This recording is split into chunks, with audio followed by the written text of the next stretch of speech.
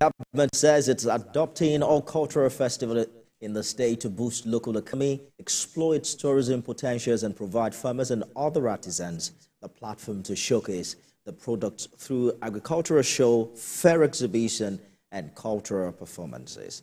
The Secretary to the State Government, Yakubu Bala, reviewed this while addressing a press conference in Kebbi as the state prepares to host the Yauri Regatta and Cultural Festival.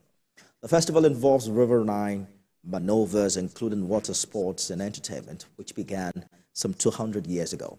The display of naval strength of Gungu people is expected to boost the tourism potentials of the state and also present the younger generation the opportunity to connect with a long-standing historical background.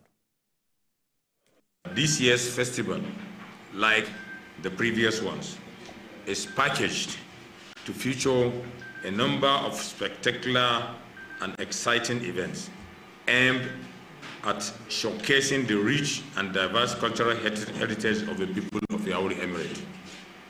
These events include, but not limited to, book launch on the history of Yauri from 1411 to date,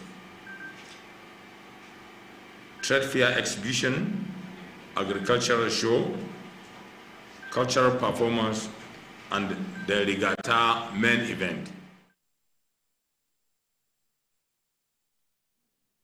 And for Nigeria to